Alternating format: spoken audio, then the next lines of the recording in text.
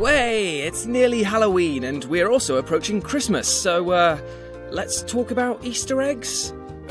Whatever, you try and come up with an engaging intro segue. The humble Easter egg has become a mainstay of video games, a little reward for the player for snuffling through every inch of the game like a fetid little swine.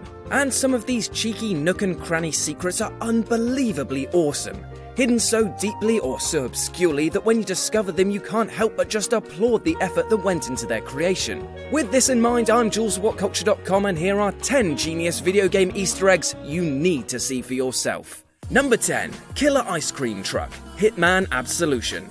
Sometimes assassins have to make tough choices, often within short spans of time. Should I kill this guy or knock him out? Which disguise should I get, if any? Can I snag some pad thai before I get this guy to pad die? But here in the middle of the desert, the choice is obvious. No, not to kill him outright, nor to let him die of thirst, but instead to shoot every last buzzard in the area out of the sky. Obviously. Then simply wait and watch this chap try to stumble away in fear and confusion before this happens. That's right, death by ice cream van. It's just a shame it doesn't stop because in this weather a Mr. Whippy wouldn't go amiss. Number 9. Granny Gang, Fallout New Vegas. When players enter the hazardous, irradiated Nevada desert with the Wild Wasteland perk under their belt, odd things will occur. Some are just pop culture references or funny dialogue bits, but there is an instance which really rustles my humbugs. After you're done exploring the abandoned robot factory looking for a mech to be turned into a prostitute, don't ask, Maud's muggers, a crack team of wrinkly warriors, will attack you with knives and rolling pins. Since they decide to wear dresses rather than armour, they're not much of a threat, but still, it's an awesome little encounter and one that pays reference to a Monty Python sketch along the same lines. Number 8. Activisions of the past. Black Ops 2. Call of Duty on a list that has the word genius in the title? My god, I must be mad! Well, yeah, I am, but still, give credit where credit is due, as Black Ops 2 is a great little Easter egg hidden in the Nuketown 2025 map. If you commit mass murder of the mannequins in the area in under 2 minutes and then head back to the town welcome sign in the middle of the map, you'll get to see this. A lovely 8-bit throwback to Activision's early days, which now gives the 13-year-olds too young to play Black Ops the ability to play games that existed before they were even born. Games like Pitfall, Kaboom, Hero and even River Raid. Classic titles and a genius inclusion to the game. Number 7. Fun Park, Command & Conquer The Covert Operations. The first Command & Conquer game was tough. Very fun, but tough. Its expansion, The Covert Operations, intended to push players even further with a collection of challenging missions. Some of them were also filled to the brim with dinosaurs. Launching the game with the command line augment Fun Park would treat the players to a 5-mission mini-campaign in a park full of the creatures. Kane of the Brotherhood of Nod informs you in a new cutscene that he's been receiving strange reports on animal behaviour in the area, and it's up to you to find out what's going on. Most of the missions require you to go on a hunting expedition with a small squad. Others require you to find and repair a destroyed base, then build up an army and wipe out all opposition. The final one is unique, however, because you get to control the animals as they attack a nearby Nod base before they go extinct. Again.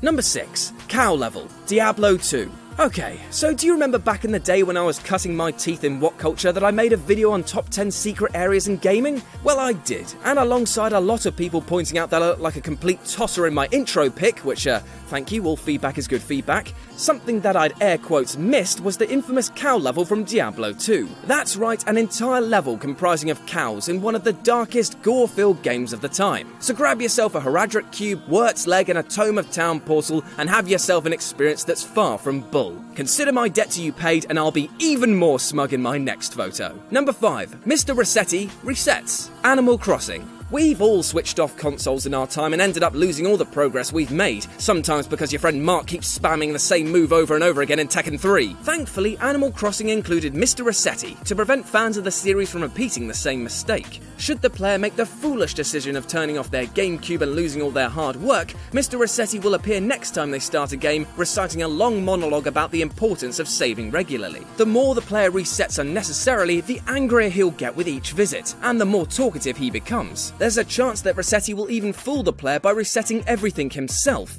only for the game to flash back and reveal it was all a prank, thus giving a taste of your own hubris medicine. Number 4. Satanic Backmasking, WarioWare Twisted. Nintendo and Satanism? You surely can't put the two in the same sentence, right? Well, in WarioWare Twisted, we get to meet Ashley, a lonely teenage witch whose best buddy in the whole world is a little devil called Red. After beating her stage, you'll unlock a vinyl player with 3 songs. One of them is her stage song for you to sing along to. Once you hit the play button, the track will begin, and nothing will seem out of the ordinary at first if you let it play normally. But if you spin the record anti-clockwise at top speed, however, then you get to listen to this.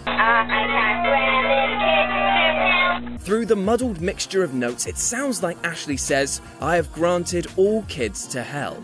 Nintendo labelled this bizarre Easter egg as just a weird coincidence, so let's just hope it was nothing more than that and that Toad isn't secretly working for the devil himself. Number 3, an unusual 4-letter request. Harvester.